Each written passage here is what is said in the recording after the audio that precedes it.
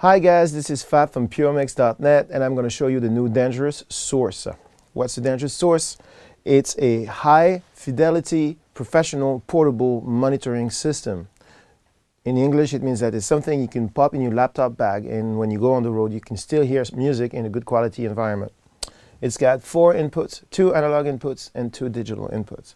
Of the 2 digital inputs, there's one AES/SPDIF one, and there's an USB one with a built-in converter, super high quality, 24-bit, 192K asynchronous converter, really amazing sounding thing. The 2 analog inputs, you have one with combo jacks, so it's XLRs or TRS, you don't have to carry any accessories, which is kind of cool. And the other one is a small 1/8 inch for your iPod input or your iPad or your iPhone, or if you're on the other side, your Google phone or anything that has an 1/8 inch. Why is that there? Because a lot of us just, reference our mixes with an 1/8 inch. The really geeky stuff is that the input to the 1/8 inch is actually calibrated so that iPhone is unity. Now that's geeky. What else does it do? It's got 2 separate sections, one control room section and one headphone section. So the control room section is for you, the engineer, and the phone section is for, well, your singer or somebody like that.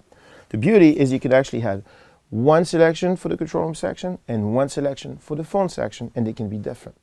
That's very nice. You have 2 speaker outputs. They can be on together at the same time, or they can be XOR. So you can use this actually as a main and small speaker, or as a main plus sub and control the sub on and off, or whatever else you will come up with, which I'm sure is something that they didn't think of. The cool thing is you can actually enter setup mode right here, and then it flashes like this, and you have these 3 buttons.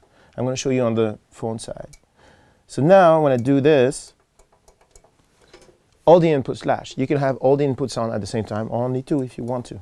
Lots of applications to this. You can jam over a CD, you can listen to different sources, you can set yourself up your own talkback system. If you're a composer, you can use it to put the dialogue track on and off without having to go with your mouse. It's a very practical way to work, and you can have it be on both sides or either sides or whatever you want.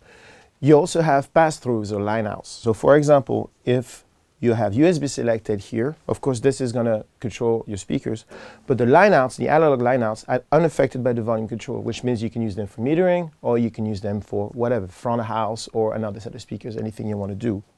It also has an AES/SPDIF pass-through, which is very useful in many cases. Digital meters comes to mind. Also, say if you have an A to D converter, you can plug it in there and use a pass-through to send it to your recorder. You'll come up with something different, I'm sure. Imagine if you're a DJ, say you use Tractor, you never know. You can select your USB input, that's your mains, that's the control room listening, that's your phones, and then you still have the line out to send to the front of house, which is very practical, and it sounds like a dangerous piece of gear, which is very nice. So that's the box. 2 digital ins, 2 analog ins, 2 sets of speakers, a control room side, a headphone side, great sounding converter in it. Lots of little tricks, you can make it do things. It brews coffee, it solves the world peace problem. It's made by Dangerous. If you have any other questions, ask your Sweetwater sales engineer. Ciao.